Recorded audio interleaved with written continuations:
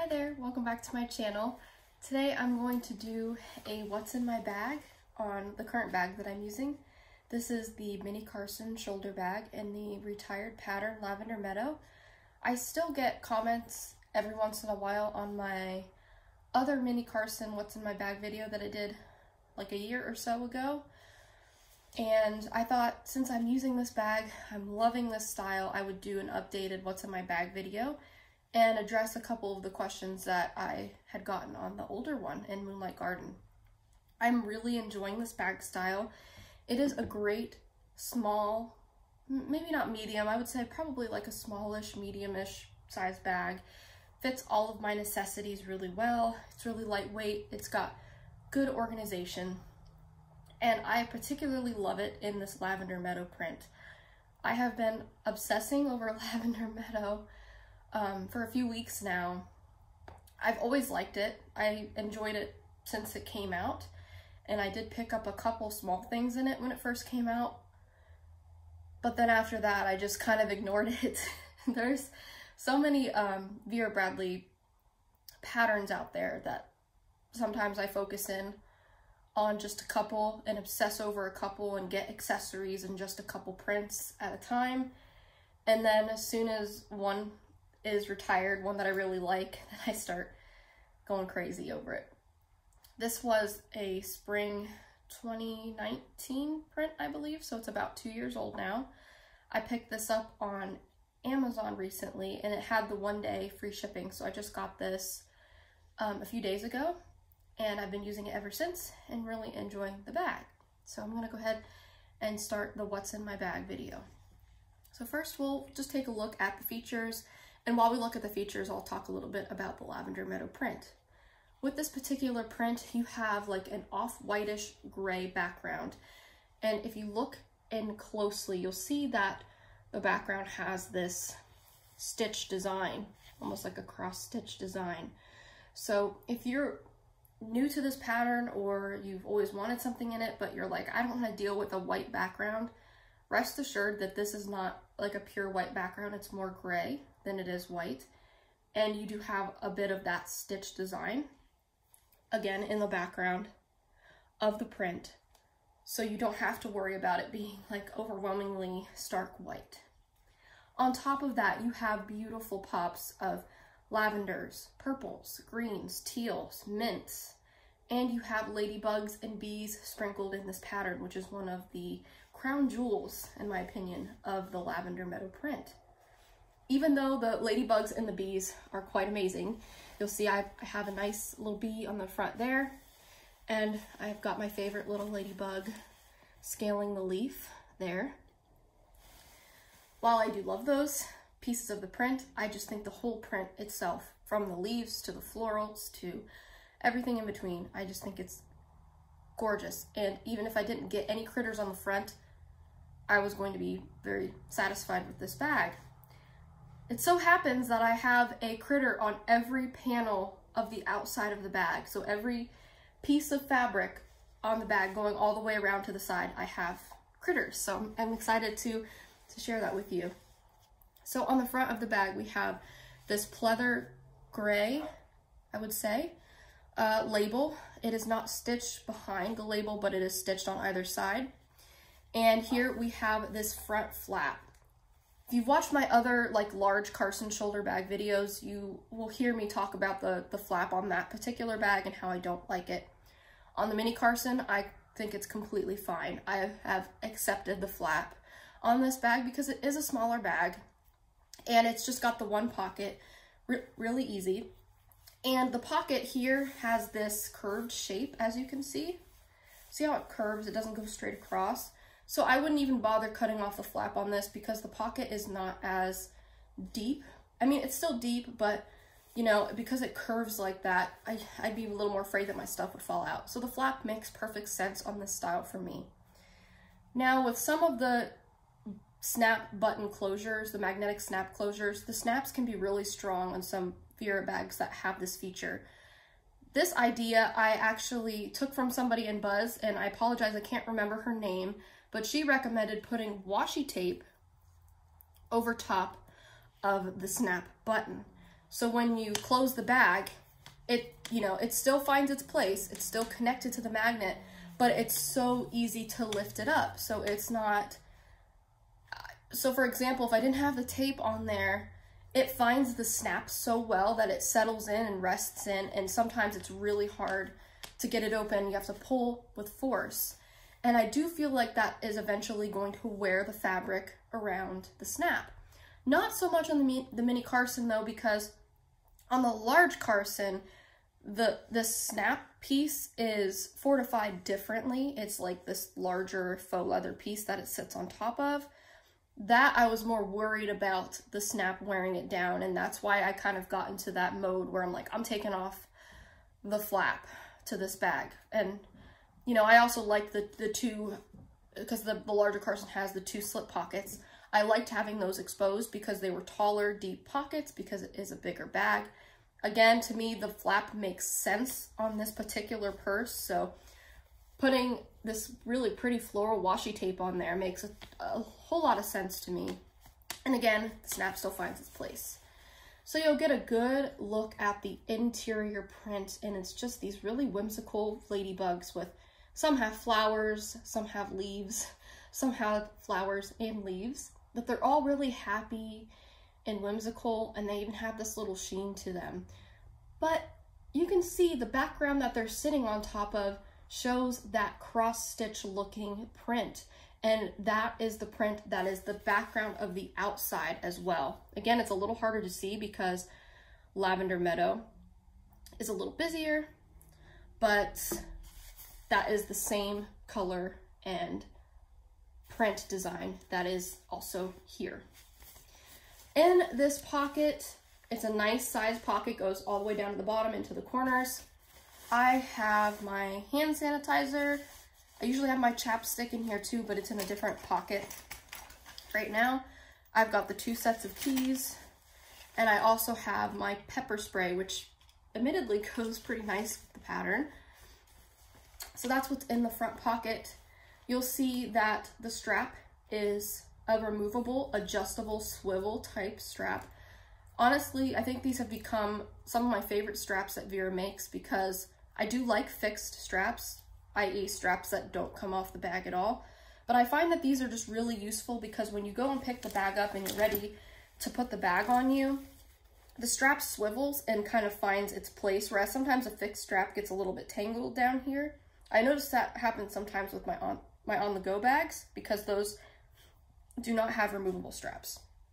So I like that on the Carson styles and some other styles that have this, like the VBU satchel, it has that nice swivel strap so it never gets tangled when you pick it up. That's just great. And the hardware on this strap is the perfect size hardware, I think, for this type of bag. You have the Vera Bradley kind of pressed into the metal there. On the back, you have one of my favorite features on any Vera Bradley bag, which is a nice, large, hidden magnet pocket. In an ideal world, this would be hidden magnet to me. Sorry, my dog's barking out there outside. But yeah, so there is a hidden magnet here, which is great. I did do a little modification to this bag. So typically, this pocket in the back, it is stitched closed in the corners. So you have about maybe, just eyeballing this here, maybe like 9 inches of open space. So when you open this up, the corners do not open because they are stitched closed. Well, I took a little baby pair of scissors and I broke, you could see some of the string there. I broke the stitches open so it would open all the way. So see how that corner opens all the way? That was originally stitched closed like this. My phone still slipped inside of this back pocket with that stitched closed, but it just didn't make sense to me that the stitch was closed. So I took my baby pair of scissors on both sides and I opened that up. So that way you have a full-fledged open pocket. That just made more sense to me. I did throw my chapstick back here, but this is the perfect place for keys or a cell phone. So you'll see that my cell phone fits perfectly. It's not closing to the magnet because I have the top pulled up like that. But if I put the top back down, see how it closes? Closes just fine. I do have the regular size iPhone 11. I have like a slim case on it, nice and slim, nice and flexible. So I think even if you had like an OtterBox type case on a phone around this size, or maybe even a little bit bigger, it will fit back there. But if you're someone who has one of those bigger tablet size phones and you got this bag, if for some reason it still doesn't fit, just take a little pair of scissors and cut the corners and utilize that extra space to slip in your phone. Because I think that it just works to do that. Here is the bottom of the bag. Yes, you get a lot of space with a small bag. I think that's wonderful. And while we're looking at the bottom, I wanted to show you what I was talking about earlier, how I have a critter on each panel, each side of the bag. So I got a ladybug there, and I'll tell you, I love these buds. And a ladybug there, and they're basically the same ladybug, but the fabric, or the same panels of fabric, but they're just flip-flopped, which is kind of cool. And then I have the bee on the front there. And then opening this up, I have one of my favorite pieces of Lavender Meadow, which is the ladybug crawling up the leaf, the stem of the leaf with all the pretty florals surrounding it. Then on this side, I've got a ladybug and another ladybug on this side. Oh, I do have a ladybug up here. And I've got a bee here and another ladybug right here. I don't think there are any critters on the strap, so that's the only piece of the strap that is missing a critter, but honestly, again, I love the critters in this print, and I'm glad that it has the ladybug and the bees, but even if this didn't have any critters, it would still be a gorgeous pattern on its own. So that's really enjoyable. Okay, so with the zipper, this is the main interior, we're getting into the inside here. You've got the pleather loop zipper, and yes, you do have the rough, hard metal zipper. I will say this about the zippers. This moves relatively smoothly. It's a straight line across. It's not like a scoop. It's not like a, you know, a rainbow type zipper. It goes straight across. So it is 90% of the time very smooth and easy to open, not getting stuck at all. And I proved this with my older large Carson shoulder bag. When you use it a lot, the zipper does eventually wear down and soften a little bit. And yes, it will eventually not scratch your hands, because that bag is one of my most used bags in my collection, and the zipper moves like butter, and it is one of these hard zippers. So the more you use these zippers, the better they get. I know I still don't like them, but they're not bad. They're not a deal breaker for me necessarily anymore. Depends on the bag style and depends on the zipper, because it can be finicky, right? But I like it here. It's fine. So we'll open up the bag. Right off the bat, you'll see, and I'm sorry that it's a little bit dark, but it's kind of a cloudy day today. Really warm out, but no sun. But you'll see that I have a good amount of stuff in here with room to spare. On the back here, you'll see a nice size zipper pocket with the Vera Bradley nylon nameplate there. And on the opposite wall, we've got the standard 2 slip pockets. You'll see sunglasses in one and lotion in the other. And yes, this is kind of a Lavender Meadow video because I have my lavender bouquet travel blanket and my limited edition banquet bouquet tote. So both Lavender Meadow patterns, just different colorations of them. So inside the zipper pocket back here, I'll go ahead and give you a peek. It's the normal stuff that I would keep inside of like a mini cosmetic or something. So we've got, you know, feminine products, we've got Tylenol capsule, Excedrin capsule, my medicine, a couple hair ties, my hair pick, and I'm sorry again, it's so dark back there. But that pocket is full, and I still was able to get my phone in the back, no problem, and I still have more room inside of the interior there. So in the actual main interior of the bag, I have my tissue case, and this is fully packed, a brand new pack of tissues. And in the zipper pocket, I have my baby pair of scissors, nail clippers, nail files, that type of deal. In my Soon-to-Be Let's Get Techie in Purely Peacock, I have my usual charger items. I have this peppermint oil loose in my bag because it's been a migraine week. It was weird because last week I was completely fine. This week I've had a migraine almost every day. So I have this loose in here because I've been using that. I have my AirPods, which the case looks very similar, I noticed that this week, to the Lavender Meadow print. Basically the same colors and some of the same leaf designs, actually. I also have my usual mini pouch from the Pencil Pouch Trio. This has my Wet Ones antibacterial wet wipes, and this is in the print Vines Floral. I have my usual Lug Tropical Multi mask pouch, and I just have like a regular mask in there, cotton mask. And last but not least, besides a couple little things at the bottom of the bag, which are just hair ties and rubber bands and stuff like that, I have my wallet. So this was the first, I believe the first item that I got in Lavender Meadow, and the only items that I had in the pattern when it first came out. I think I also got a Little Hipster, but I didn't keep that for too long because the Little Hipster is not my favorite bag. It's a little too small. I have a couple of them, but they're good for just really light days, really light carrying days. So I don't have that one anymore, but this is something that's stuck with me for a long time, and I will keep this forever. This is my Zip ID in Lavender Meadow with the matching lanyard, and it's got one of my favorite pieces of the Lavender Meadow print with the foliage. So I know in Lavender Meadow, you know, you've got a lot of beautiful purple flowers, and purple and green are pretty much the dominant colors in this print, and I really like the green. I really do. I think the leaves are really well done.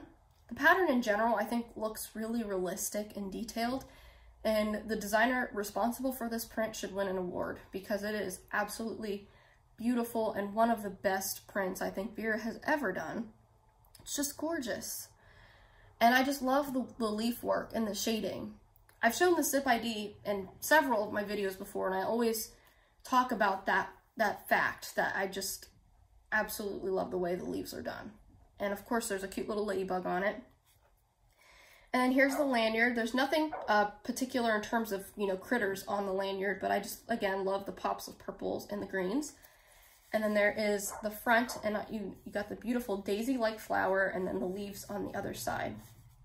So this is my wallet for the week. Love that. And you do have the ribbon zipper pull. It doesn't say Vera Bradley on it, but that's there. And that is the inside of the bag. So here is the inside once more.